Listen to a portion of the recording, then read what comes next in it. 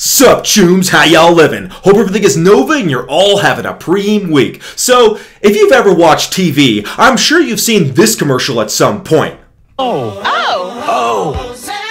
That is, at least if you live in the United States or New Zealand, since I believe those are the only two nations on planet Earth where it is actually legal to advertise prescription drugs. So, what is Ozempic? Well, it is the trade name for Semaglutide, which is a drug that was developed specifically for type 2 diabetes, and it is administered by injection once per week. It works by activating a hormone receptor called the GLP-1 receptor, and this receptor boosts the release of insulin, which helps control the blood sugar in people with diabetes. As you can see, the biochemistry is pretty complicated, but the net result is that this drug boosts your body's insulin secretion. So, because of this, it was found that this drug works really well for treating type 2 diabetes. You can see that here in this figure that shows the effect of the drug on what's called the hemoglobin A1C. Hemoglobin A1C is a type of hemoglobin that becomes high when your average blood sugar is high.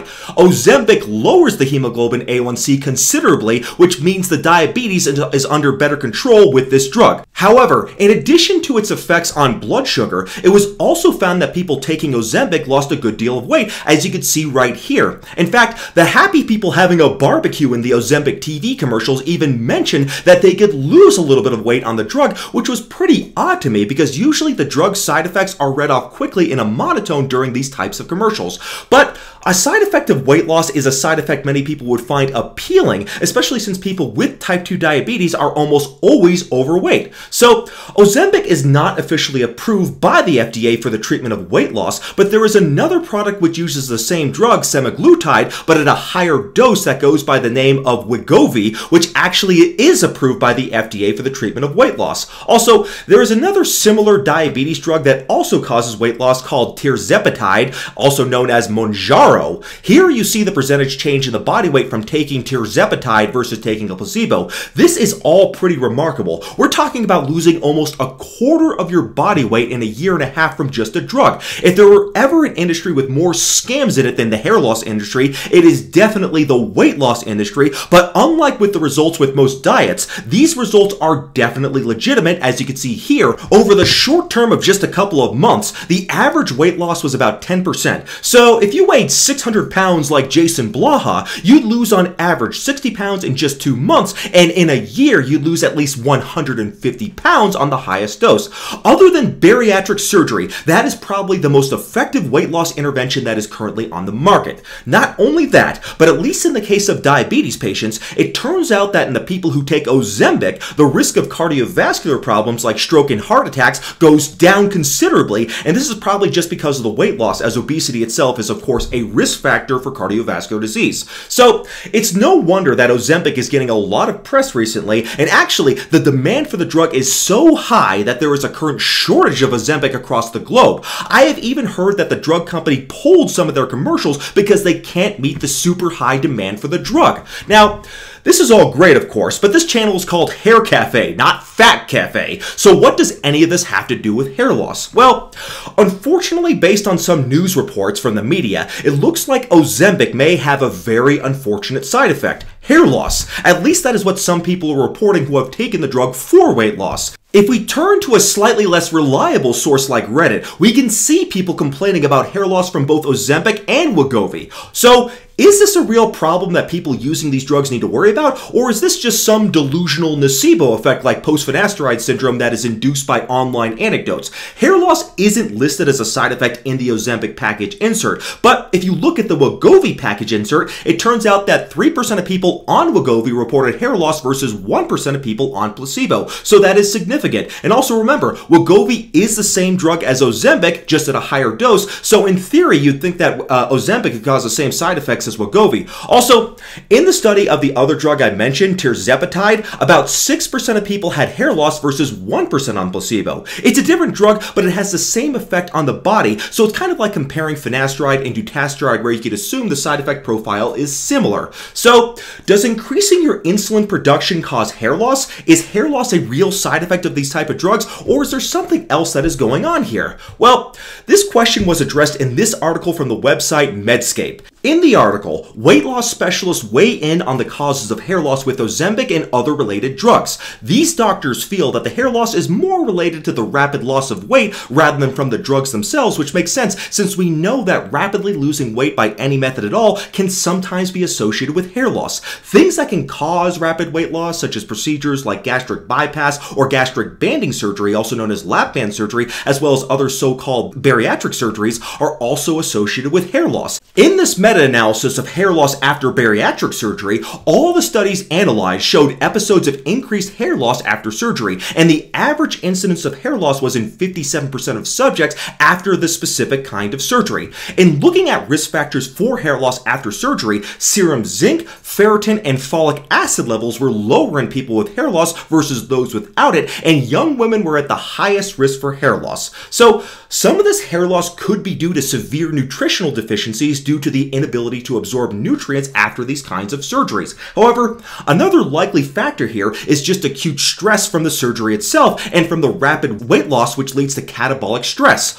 As a lot of you tunes know, severe stress can cause telogen effluvium, which is where hair in the telogen resting phase is abruptly shed. Normally, about 85% of your hair on your scalp is in the anagen growth phase, while the remaining 15% is in the telogen resting phase. There are different mechanisms of telogen effluvium, but in general, they tend to involve the premature conversion of the anagen growth hairs into the telogen resting phase hairs, which are then rapidly shed off the scalp. The causes of telogen effluvium are listed here. These causes include fevers from severe infections like malaria or tuberculosis, severe stress including emotional stress like loss of a loved one, injuries, major surgeries, or starvation or crash dieting. There are also some drugs as well as nutritional deficiencies and endocrine abnormalities that can cause telogen effluvium, so the list is pretty large. But what doesn't cause telogen effluvium is just the regular day-to-day stress we all experience, despite what some people claim. In order for stress to actually cause telogen effluvium, it has to be severe stress, like the type of stress we'd get from surgery or from extreme weight loss via crash dieting. The good news, though, is that telogen effluvium, unlike androgenic alopecia, is not a permanent condition.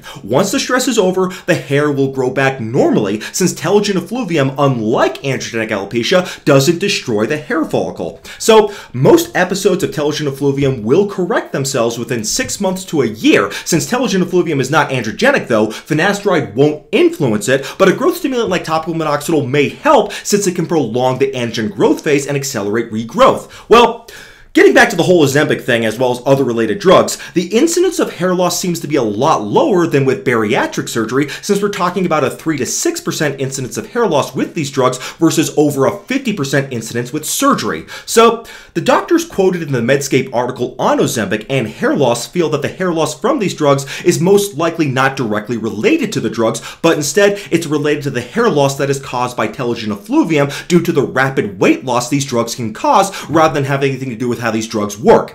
Here's how one endocrinologist put it. Quote, "It is rare, but we could see patients who have a period of diffuse hair loss called telogen effluvium or stress shedding with rapid weight loss." Unquote. So, we don't have good research on what causes hair loss with these drugs, but it seems likely that what we're dealing with here is some telogen effluvium which has been documented to occur with rapid weight loss, as well as maybe some nutritional deficiencies. I don't think we know for sure whether these drugs can cause weight loss directly through other mechanisms, but it seems more likely this is an indirect effect of the drugs. In any case, it seems like this is probably just telogen effluvium, and this is a problem that corrects itself over time with or without using a growth stimulant like topical minoxidil, even though topical minoxidil can probably help accelerate the process of healing. So I think these drugs are obviously a very big advance in the treatment of diabetes as well as in treating obesity, and it is of course very nice that these drugs are on the market due to the extremely detrimental effects obesity has on a person's physical and mental health. I really don't think the effects on hair is a big deal since we're not talking about androgenic alopecia, but due to the immense popularity of these drugs, I am certain that over time we'll get more data on this and not have to rely so much on speculation. However,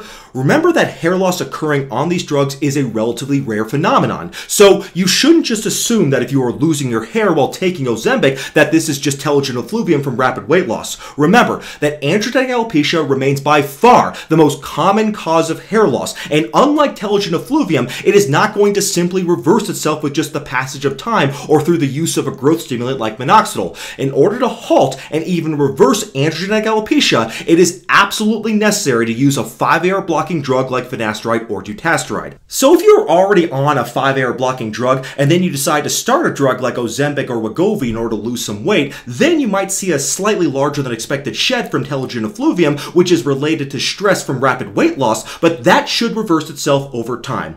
It is important to realize that Telogen Effluvium and androgenic alopecia, even though they both cause hair loss, they are still two totally separate problems, and one does not cause the other to worsen the other. You can have Telogen Effluvium superimposed on androgenic alopecia, but that will be a temporary problem, whereas androgenic alopecia is a permanent problem that needs lifelong treatment through 5-AR blockers. So the bottom line is, I don't think these weight loss drugs will cause any serious hair loss problems. The effects should be temporary, but like I said, it is also important to not assume that all hair loss while taking these drugs has to be caused by Telogen Effluvium.